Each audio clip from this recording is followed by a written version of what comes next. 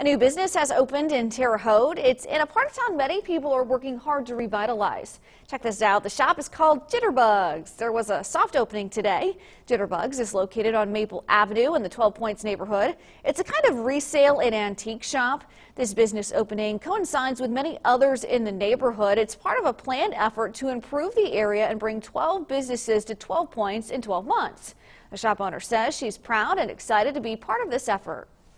We have been watching the 12 Points revitalization, and we just wanted to be a part of it. Always liked redoing, repurposing things, and so we just decided to open up a shop of our own. She says new inventory will come in every day.